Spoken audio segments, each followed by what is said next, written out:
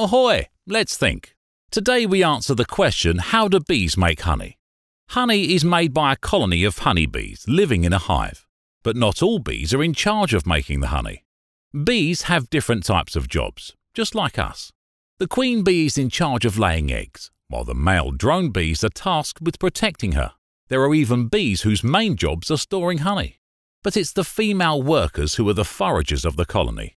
They're in charge of gathering nectar in order to convert it into honey. The nectar that the forager bee gathers contain about 80% water, along with complex sugars. In order to store it long-term, the bees must convert the nectar into honey.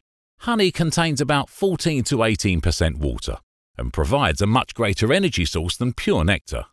Forager bees start the process of making honey by flying to a flower.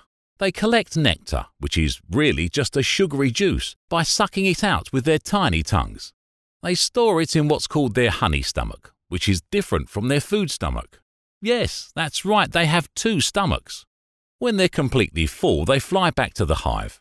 Now it's time for the other bees to help out. Once they come back to the hive, they pass it to other worker bees. The bees then chew it for about half an hour. After being passed from bee to bee, it gradually turns into honey. The bees then store it in honeycomb cells, which are like tiny wax jars.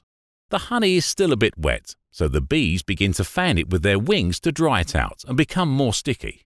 When it's ready, they seal the cell with a wax lid to keep it clean. A single worker bee produces only 1/12 of a teaspoon of honey in its lifetime. Working cooperatively, thousands of worker bees can produce over 200 pounds of honey for the colony within a year. So that's how bees make honey. That took some thinking.